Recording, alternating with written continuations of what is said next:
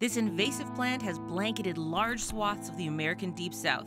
Once a beautiful gift celebrating American independence, it has turned into an insatiable monster hell-bent on blocking out the sun and covering the world in darkness. Close your windows or it might literally take over your house. This is Kudzu.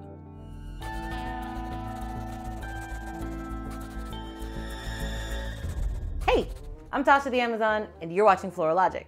Today we're talking about one of the world's most invasive plants that begs the question, how much could a kudzu zoo if a kudzu could?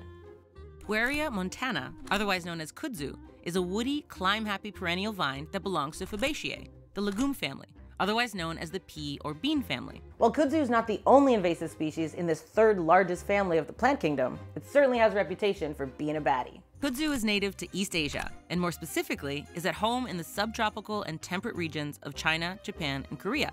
While it's considered invasive everywhere it grows, there are native insects that work to control kudzu populations in Asia. Other places where there are no natural enemies, the kudzu story has a much different arc.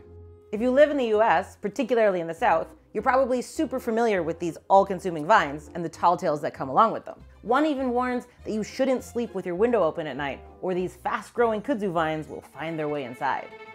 You see, one of the main reasons this plant is so invasive is the breakneck speed at which it grows. It can grow as fast as 30 centimeters every 24 hours, growing up to 60 meters per year. That's taller than Cinderella's castle at Magic Kingdom. Though this vine is definitely giving Disney villain vibes.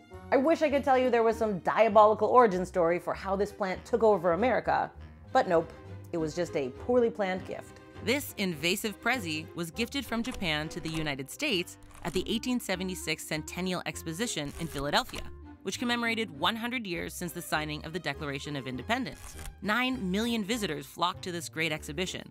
Considering the population of the entire country at the time was just shy of 50 million, this fair was a big deal. So could you say that the South being blanketed in kudzu is a direct result of the signing of the Declaration of Independence? No.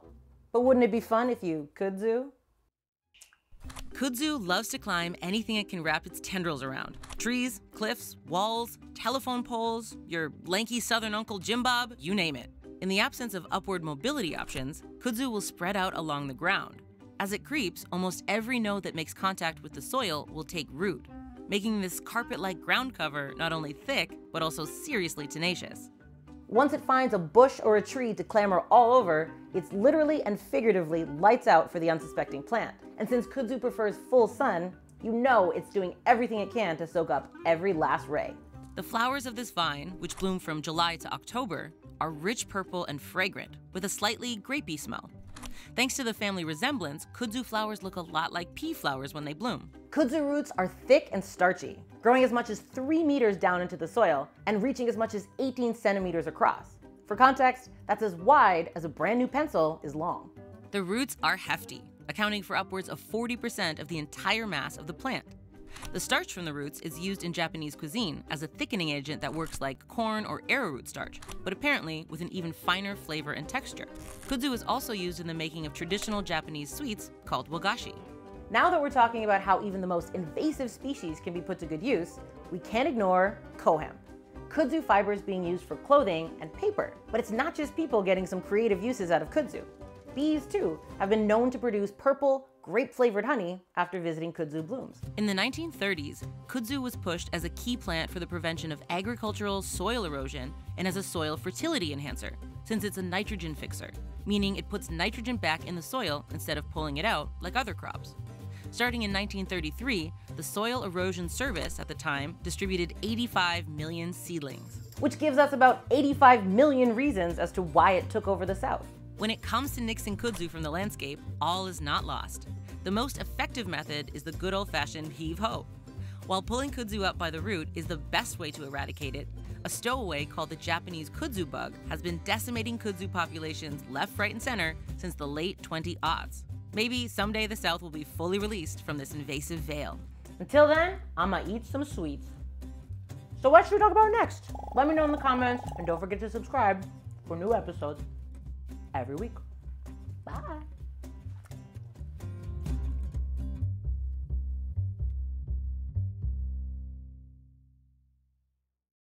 How much could a kudzu if a kudzu kudzu-ku? No. How much could a kudzu-ku? No! How much could a kudzu-zu if a kudzu could? Hey. Bah.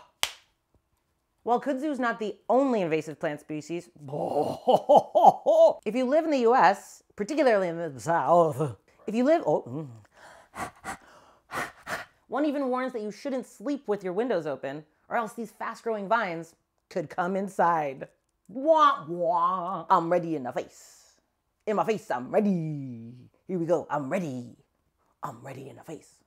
Oh! So could you say that the signing of the Declaration... Sorry, I was possessed by a demon. Watch out. It's now rubbing against the mic. A little...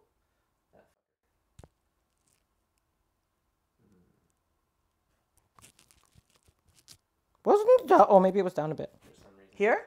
That's better, yeah. Come on, Nakamado. Very good. For context, that's as much as brand new... I saw that. Context weird. Context. Now that we're talking about... This episode is about Bo. Hi, I'm Bo. You're watching Bo. Today we're going to be talking about Bo. Write in the comments what you'd like to Bo. Don't forget the Bo and Bo. We can't ignore cohemp. We can't ignore cohemp. Kudzu fiber is being used for clothing and paper towels. But it's not just people getting creative about uses for kudzu. Why? Bees, too, have been known to create purple, honey-flavored colorings. It's a tiny baby. He's the tiniest, cutest baby. Isn't he? Suka, say hi. Say hi, Suk. This is Suka. He is my new gremlin and the best friend.